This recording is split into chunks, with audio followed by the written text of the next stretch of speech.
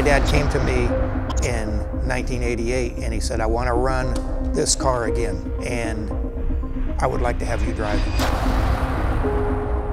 it. It was just a month after we came to this deal that my dad got killed.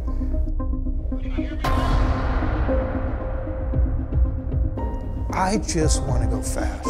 And whatever it takes to make that happen, I want to finish it for my dad. I want to finish it for myself, for all these people that are volunteering, that come in and donate this time.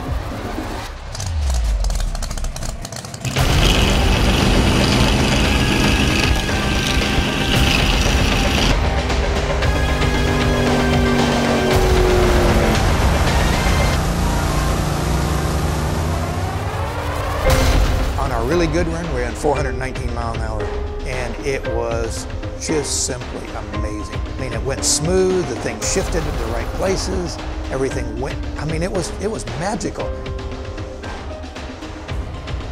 We turned around the next morning to make our return run, and we broke the clutches on the return run. And getting so close and getting teased and not making it, it's like, this is the hardest thing I've ever done. And to get it done, and to get it done for my dad, to finish his unfinished business, for me to be able to come out and be the baddest man there. Oh man, it's just like, bam. We got to get over that record. I mean, I have to accomplish this. I will accomplish this.